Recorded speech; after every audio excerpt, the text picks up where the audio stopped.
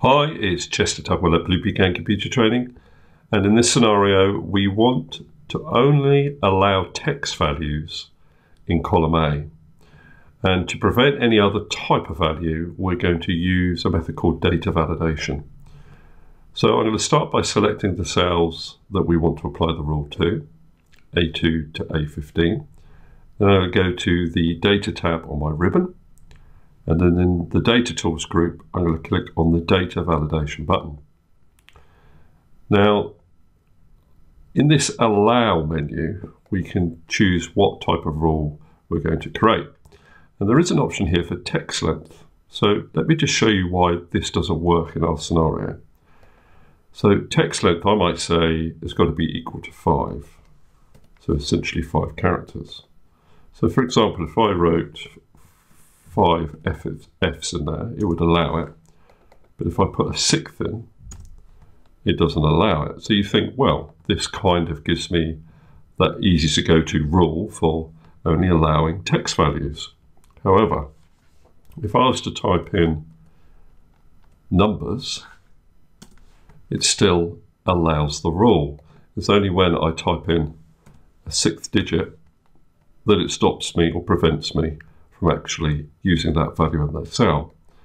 So the text length also applies to digit length of the entry within the cell. So it's not really doing what we want it to do.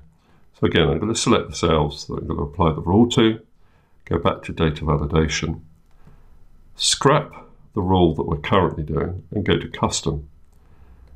Now what we could do is in the formula box, we can use a function called isText.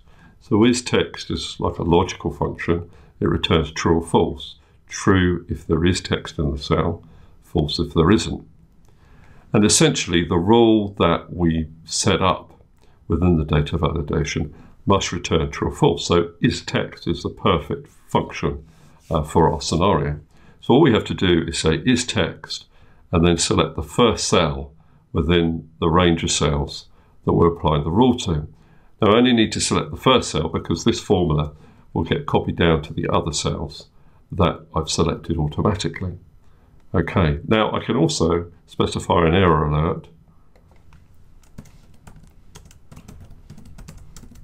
for my rule. So I could say, please enter text values in this cell. Numeric values not allowed. Okay, click on OK. So let's see if this works. So if I type in hello, that works fine. But if I typed in a number, it won't allow it. So I've got to cancel, and then I'd have to type in something again. So there we are. That's all you have to do.